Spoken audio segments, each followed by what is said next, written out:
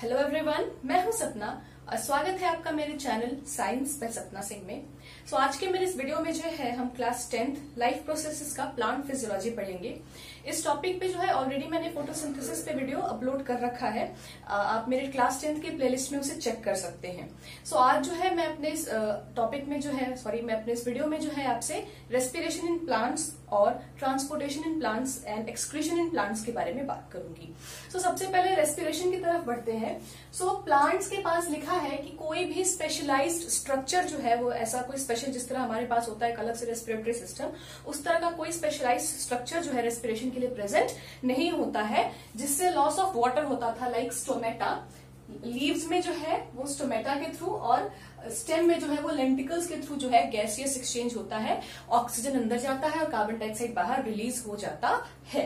लिखा है जो रेस्पिरेशन रेट है प्लांट्स में बहुत स्लो है एज कंपेयर टू एनिमल्स। ठीक है, रेस्पिरेशन में बेसिकली इतना ही दिया हुआ है कि एक्सचेंज ऑफ गैसेस जो है वो स्टोमेटा के थ्रू होता है और रेस्पिरेशन रेट जो है वो काफी कम होता है। ठीक है, the next is transport in plants. तो वाटर और न्यूट्रिएंट्स जो है, जो भी न्यूट्रिएंट्स जो दैट इज जो फूड, जो कार्बोहाइड्रेट्स प्लांट्स प्रोड्यूस करते हैं फोटोसिंथेसिस में, उनका ट्रांसपोर्टेशन।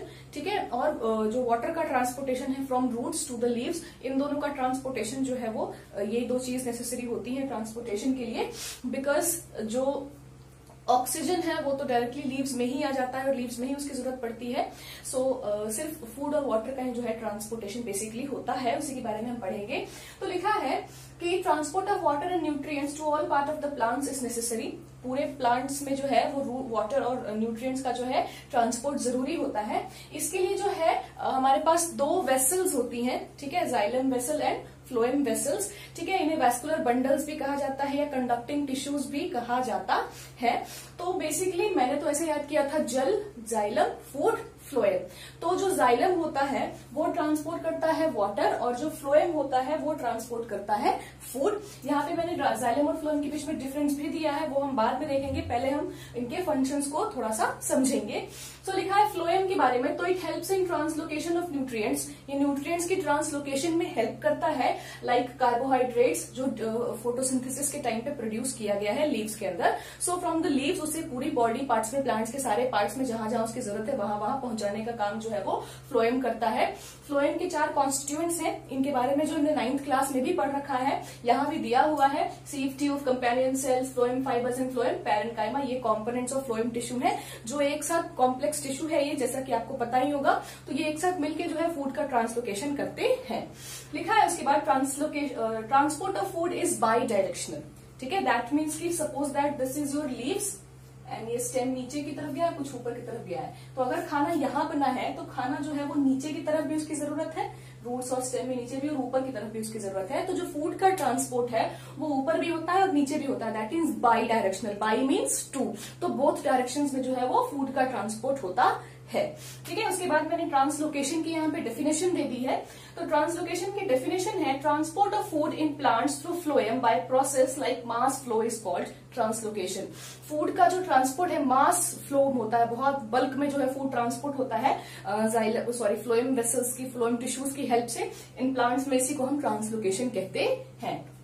उसके बाद आया हमारा जाइलम। तो ये जो है बेसिकली वाटर ट्रांसपोर्ट करता है। ठीक है, from roots to all plants of the to all parts of the plant, I'm sorry, to all parts of the plant, specially leaves वगैरह में जहाँ पे फोटोसिंथेसिस के लिए वाटर की जरूरत पड़ती है। द नेक्स्ट इज जाइलम के भी यहाँ पे पार्ट्स दिए गए हैं कि किन किन चीजों से 4 जो कंपोनेंट्स है जाइलम के, that is tracheids, xylem vessels, xylem fibre and xylem parenchyma. इसके अलावा जो वाटर का फ्लो है जाइलम के अंदर, that is uni directional, that is only one directional, because जो रूट्स होते हैं वो सिर्फ नीचे की तरफ होती हैं और रूट से जो है वाटर सिर्फ ऊपर की तरफ जाता है, ऊपर से नीचे वाटर नहीं आता है। Uni means one, in one direction, सिर्फ एक ही डायरेक्शन में जो है वाटर का ट्रांसपोर्ट ऊपर की तरफ होता है। ठीक है, उसके बाद यहाँ पे मैंने एक छोटी सी डिफरेंस दिया है जाइलम और फ्लोएम के बीच में। आप इन दोनों चीजों को ही जो है डिफरेंस के फॉर्म में लिख सकते हो, मैंने भी यही किया है। कभी कभी क्वेश्चंस आ जाते हैं the difference between xylem and phloem, इसलिए जो है मैंने यहाँ पे दिया है। तो जाइलम जो है वो वाटर ट्रांसपोर्ट करता है, फ्लोएम जो है वो फूड ट्रांसपोर्ट करता है। इसके अलावा जो 4 कंपोनेंट्स थे जाइलम और फ्लोएम के, आप वो भी डिफरेंस में ऐड कर सकते हैं, मैंने यहाँ पे नहीं किया है। उसके बाद जो है वाटर जो है वो जाइलम में सक्शन या फिर कोहेशन एडेशन के थ्रू जो है, इस प्रोसेस के थ्रू जो है वो वाटर ट्रांसफर होता है, जाइलम में ट्रांसपोर्ट किया जाता है। और जो फूड है वो मास फ्लो के थ्रू जो है वो मास फ्लो प्रोसेस से जो है वो ट्रांसपोर्ट होता है। जाइलम में जो फ्लो है वो यूनिडायरेक्शनल होता है, मैंने भी बताया था, और फ्लोएम में जो है वो बाई डायरेक्शनल होता है। इसके अलावा हमें पढ़ना है excretion in plants. Excretion in plants, ठीक है।